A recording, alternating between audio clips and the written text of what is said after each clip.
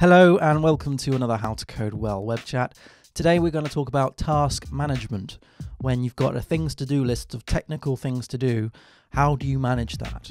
So I use a tool called JIRA, right? So that's a way of creating agile work packets, if you will, sprints, where you break down a series of epics, a series of stories into manageable tasks that you can do, or story points and stuff like that. And you end up with like a sprint maybe every week, which is what I'm trying to achieve, a sprint a week, where you think about the week ahead and you think about what you want to achieve by the end of that week, and you put in all the tasks that you want to do in that week. And those tasks reflect a portion of the part of the application, be it an epic or a story or what have you. And then at the end of the week, it's very satisfying to press the complete sprint button when all the tasks are out of there. It's also very nice to be able to bring in stuff from the backlog into the sprint when you're thinking that your sprint is getting quite light. Maybe you're doing a lot of work far quicker than you anticipated. It's not always like that. It's not always like that at all. Sometimes you end up creating tasks because you think that the portion of work that you're doing is actually spawned off some other bits and pieces that perhaps maybe you haven't thought of yet.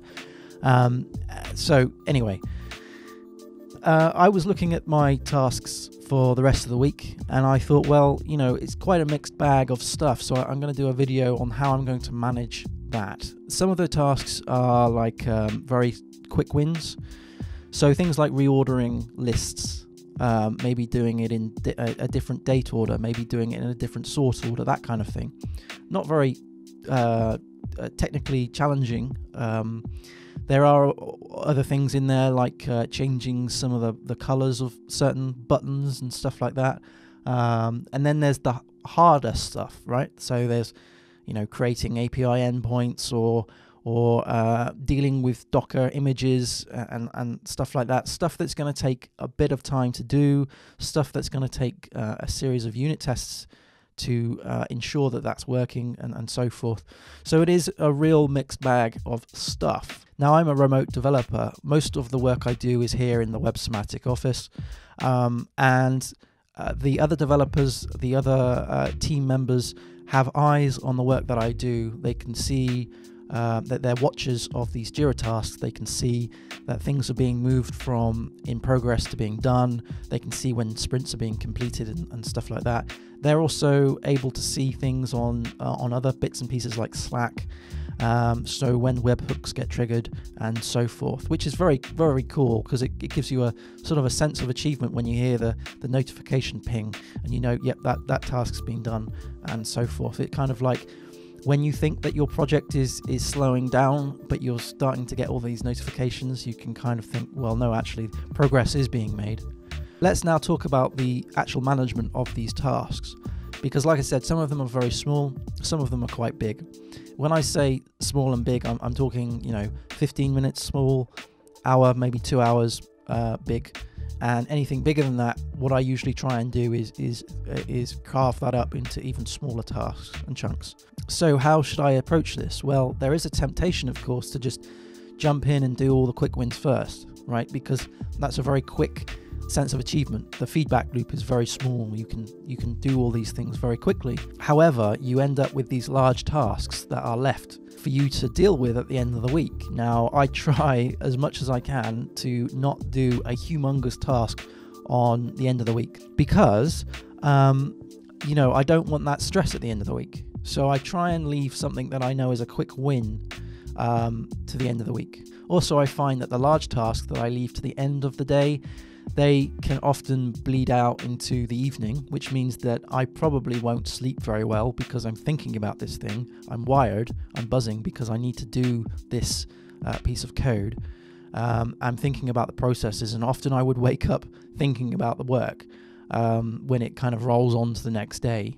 So what I try and do is do all the large stuff in the morning, because that or in the afternoon, because that means that I've got a bit of a breathing gap that I can fit in small tasks And also, I would go back through the backlog and see if there's any small things that I could do at the end of the day as well. It's important as well to understand the impact that they have on other parts of the application. So, for example, these quick wins are going to be fantastic for the user experience, right? Because they've obviously already got this thing, but it would be nice if the list was in a different order. It would be nice if these other small things were done, these visual changes were done very quickly, right? Because that then shows that you can work quite quickly on certain things. Whereas the bigger task, the writing extra new functionality and stuff, that obviously doesn't exist yet, right? So there's no sort of real urgency on that. Sometimes the urgency can be huge on really small tasks. Now, obviously, when you're starting a project, the urgency of the whole thing is paramount, right? So everything has kind of the same urgency. It all needs to get done. But when you're using JIRA, when you're doing it in an agile way, you can break things up into smaller little chunks. So I recommend JIRA to anybody, especially a freelancer who is trying to carve up their working day into smaller little manageable chunks. I've used JIRA, I've used Redmine, that's really good as well. Trello is very good for very minimal bits and pieces. So when I say minimal, that's kind of, I don't mean to disrespect Trello. Trello's fantastic, but it's a very minimalistic way of doing tasks. And to be honest, when you're writing out tasks, you want to do it in a very simple way, right? JIRA is great, but it's very complicated. It works very well when you're using the other suites of applications that integrate with JIRA.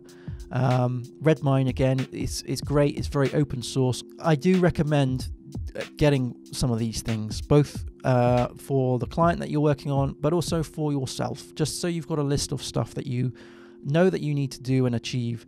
You can set some time goals to it. So I've also used Redmine as a way of creating quotes, or generating quotes, or enabling me to create quotes, I should say. So when I get a big specification, when I get a big project spec come through, I can create little tasks that represent that project, and in those tasks I can put in some time estimates. So that would generate my, the time in which I believe it's going to take me to do. And I can also look at those things and go, well, actually, I've said this is going to take me a day to achieve. So let's see if we can break that up any further. And it's also very good when you're doing it like that to generate questions. I want to do this. So how am I going to do this? Where is it going to be hosted? Does it need SSL certificates? All of that kind of stuff, and then those generate tasks as well. So it's a very good way of both managing the time that you're spending right now in your weekly sprint, but it's also very good at planning for tasks or projects down the line. It's very useful when you're a freelancer. So anyway, I'm going to leave it there. If you've got any comments, questions, or queries, then do put them in the comment section below. I'll be interested to hear your thoughts and what tools that you use for managing time, managing tasks, and so forth. Do subscribe to pick up the weekly web chats. I do one like this every week, as well as the weekly tutorials. So I've got tutorials on PHP, Docker, MySQL, and HTML. There's more coming along as time goes on, but do subscribe to pick them up. Like the video if you found it helpful, and do share it around if you think others will do so as well. Thanks again for watching. Happy coding. Cheers.